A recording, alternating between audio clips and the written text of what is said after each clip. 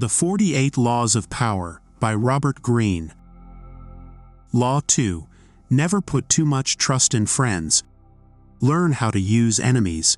In Law 2 of Robert Greene's The 48 Laws of Power, the author explores the delicate balance between trust and strategic manipulation when dealing with friends and enemies.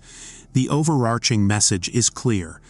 Be cautious of friends, as they can quickly turn into betraying adversaries, and consider using former enemies who may prove more loyal.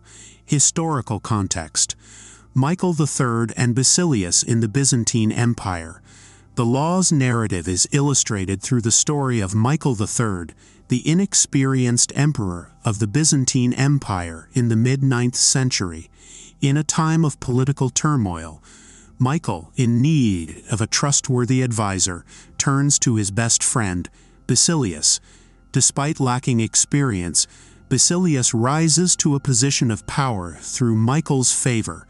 However, blinded by friendship, Michael fails to realize Basilius's ambition and is ultimately betrayed, leading to his own demise.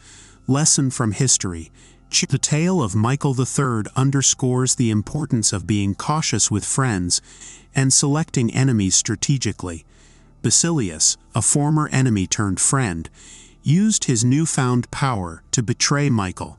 This historical example emphasizes the law's core advice: choose friends wisely, be wary of their potential betrayal, and consider employing former enemies who may prove more loyal due to a desire to prove themselves. A fable: The Snake, the Farmer, and the Heron. A fable embedded in the narrative reinforces the lesson. The story of a snake seeking refuge in a farmer's belly and later being betrayed by the farmer when seeking freedom serves as an allegory for the dangers of trusting friends too much.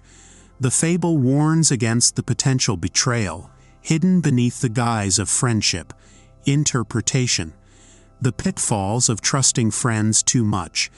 The narrative is supplemented by various quotes and interpretations, emphasizing the historical and psychological aspects of the law. From Baldassare Castiglione's warning against trusting too much in friendship to African folktales highlighting the consequences of misplaced trust, the interpretation reinforces the idea that the temptation of friendship can be a trap, leading to regret and downfall.